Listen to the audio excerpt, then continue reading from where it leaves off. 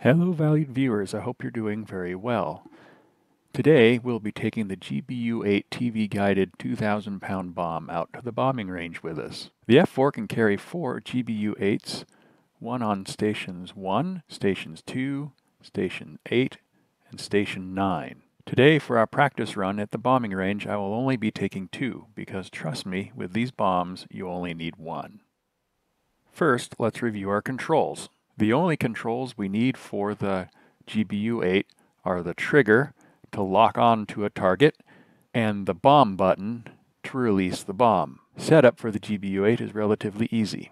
Go to the weapon armament panel, change our fusing to nose-tail, select the pylons we intend to use, change to direct, change the weapon select to TV, and then down here, change our radar screen to TV mode.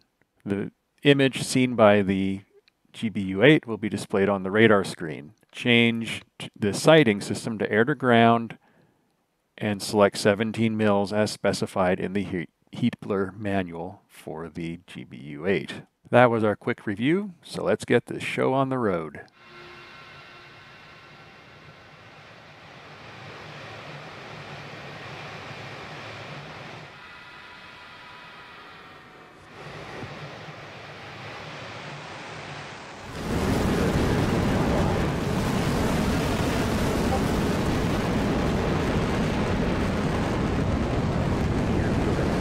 Now as we approach the bombing range, it's a good time to fence in. Nose tail, weapon stations, armed, TV, direct, change our radar, air to ground, change the reticle. Now is a good time to talk about the symbology shown on the display. The center of the crosshairs is the area where it will attempt to get a contrast lock. On this bombing mission, I am going to attempt to get a contrast lock on this building. I will maneuver this box over the building and then squeeze and hold the trigger until I get a satisfactory contrast lock on the building. Once that occurs, I will then maintain my course and adjust slightly until I'm ready to release the bomb.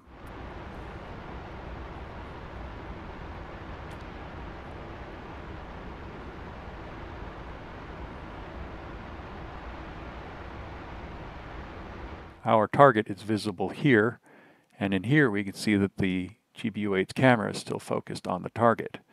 However, the bore sight of the aircraft is now pointed above the target. Because of that, this new piece of symbology is showing that the camera in the GBU-8 is pointed down and slightly to the right. This matches the actual sight picture we have here. The camera, which would normally be focused here, is focused down and slightly to the right to hold the target.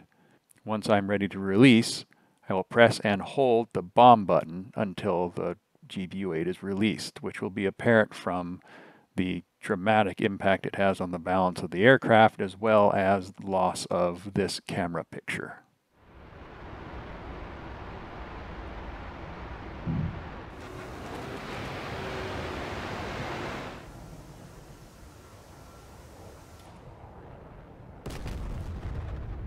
Now I will attempt to lock one of the small targets to see how well the bomb system is able to guide on smaller vehicle-sized targets.